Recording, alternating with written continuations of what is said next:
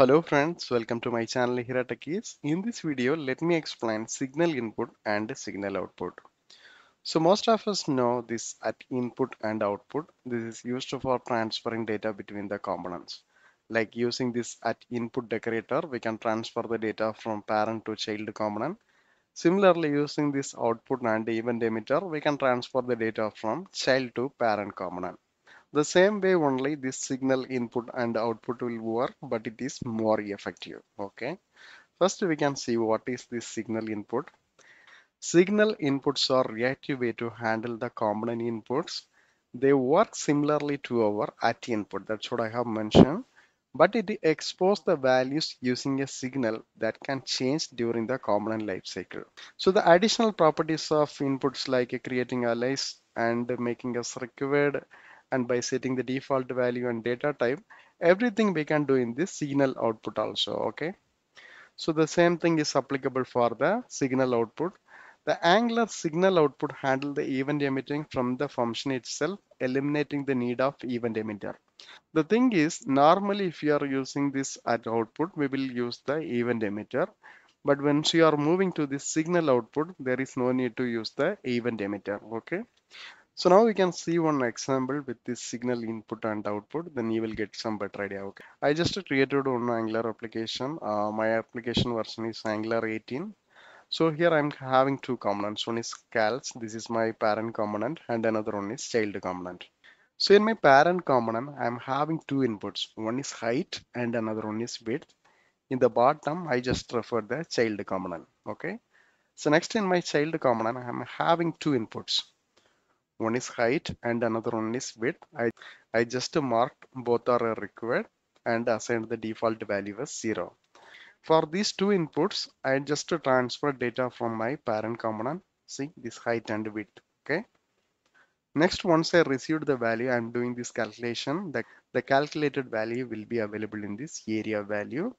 Basically, this value won't reflect automatically. Okay. So that's what I'm doing this calculation in this ng on changes hook and then displaying in our HTML side in my child component. Okay.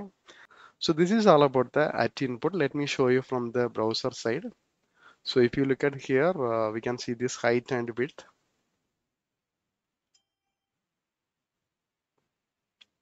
And width 3. So both are from our parent component. The data is transferred into our child component here. The value is calculated, finally binding it here. Now if I'm changing this into 4, the value will be reflected automatically. Okay. So now I'm just converting this at input into signal input. So we can start our change from our child component. First, let me command this normal inputs. Okay. And then declaring the signal input here.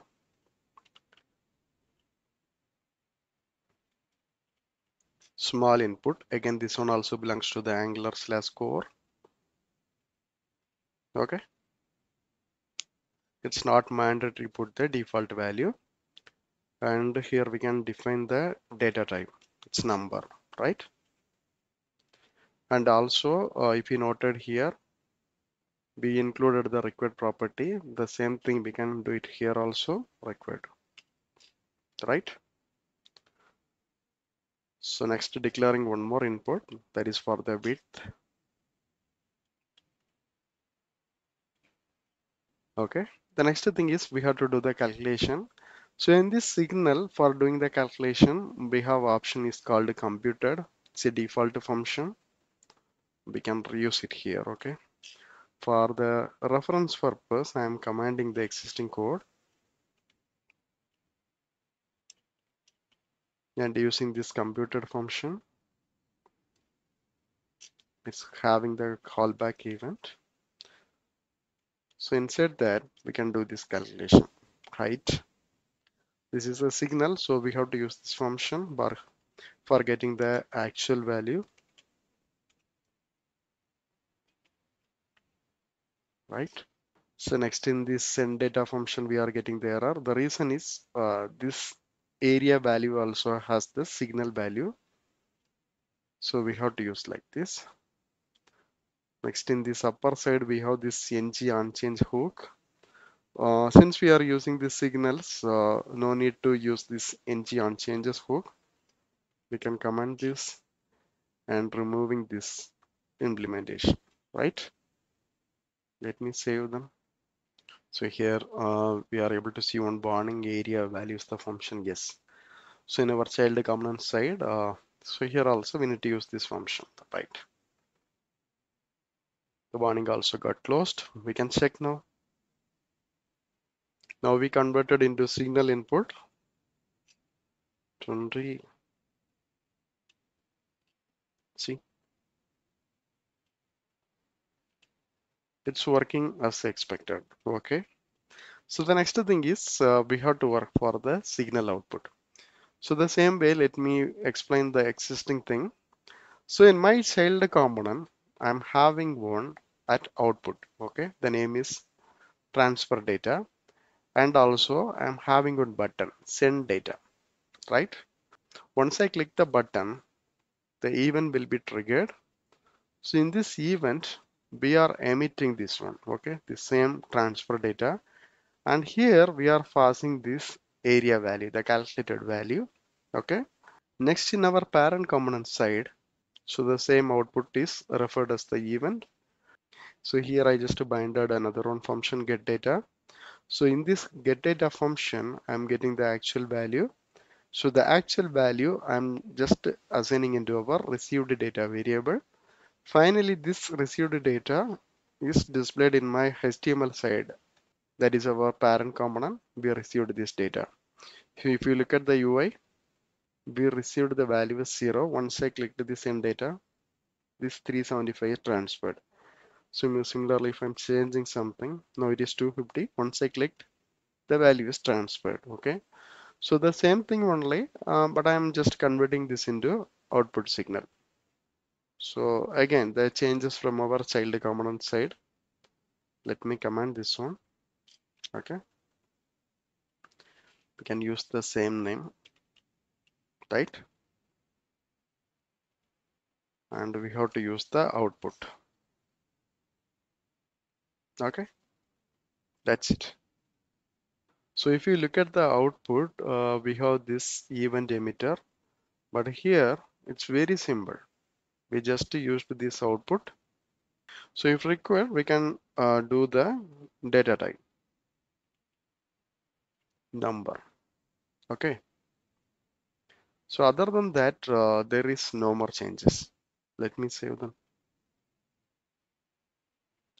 So now if I'm trying once again,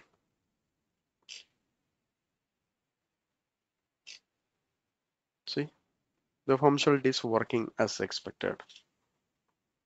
So if you look at the code, see it's reduced the number of lines. It's removed the ng on changes hook and see the declaration of input and comparing to the signal input. So the same way for the output, it's reduced the number of lines, right? And finally, we can see how to include the alias. So first let me do for this height, okay. Alias, just to provide a hash, right? The same way for the width, I can get WT, okay. Now I am getting the error in my parent component. So here also we need to change this into height, width, okay. The error got resolved. So the same way for our output also,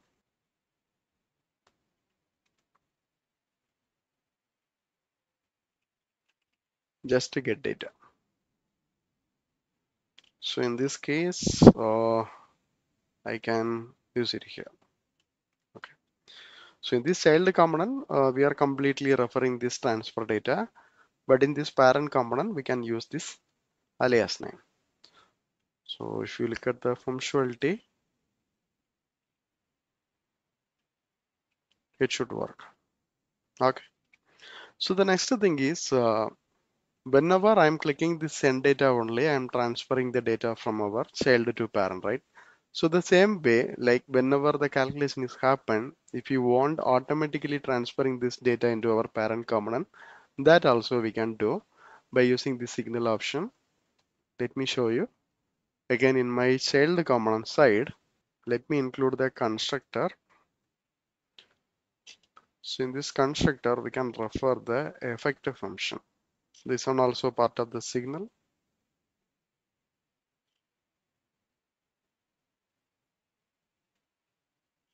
Okay.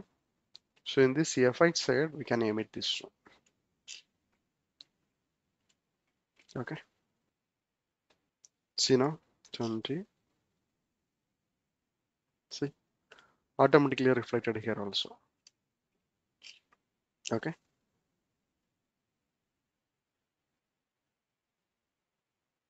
Right. Okay, this is working fine. Now we are in the end of the video. Still, if you have any doubts or clarification, please post in the comment box, and also please don't forget to subscribe my channel. So in my next video, let me explain how to use view child and content child with these signals. Okay. Thank you. Thanks for watching.